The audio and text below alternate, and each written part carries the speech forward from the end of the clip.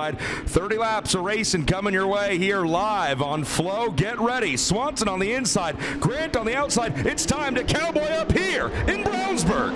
Boy, that was a tight formation. Look at O'Gara in the one car go almost below the white line, trying to make positions. You see him fan out 2, 3, nearly 4 wide through 1 and 2. Out front, Kody Swanson and the Tom Malloy, number 25, gets a great start. Justin Grant going to try to hustle and do what he can here on the top side as they come around to complete lap 1.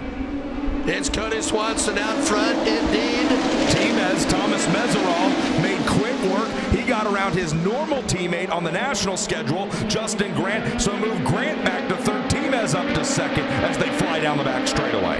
Yes. Right back behind the two of them, that's fourth position, and then you got Josh Wise up to P5, and then it's the number 8 of Jake Trainer in 6th position. We watch that battle right here on Flo, and then behind Jake Trainer, well, 1 around out of 4. We've got 1 stop. The yellow flag waves. Heads up. Heads up. Do you not have race monitor either, Devin?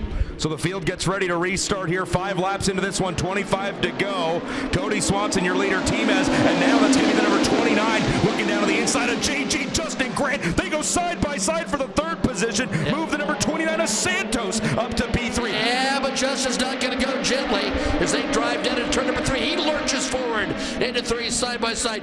Those are 2 professional racers, and there's Santos starting to climb to the rear of Team S. Justin Grant tries to battle back down on the inside of 3 and 4. He can't make it work, and so that's going to put Grant back to 4th. That moves Bobby Santos solidly now into 3rd. 2nd is still Meserol, and then Kody Swanson, your leader. But behind them, everybody's still trading positions. Has just more balance all the way around. Whoa, and Trainer's up there, got very loose up high. That step banking's giving me a little bit of a problem. Trainer's number 8 is starting to get a little devilish underneath him. He takes 1 more shot, but it doesn't work, and he's going to lose a ton of speed. That allows Tanner Swanson to go from 6th to 5th. Moves Swanson into the top 5 now. Field makes their way through 3 and 4.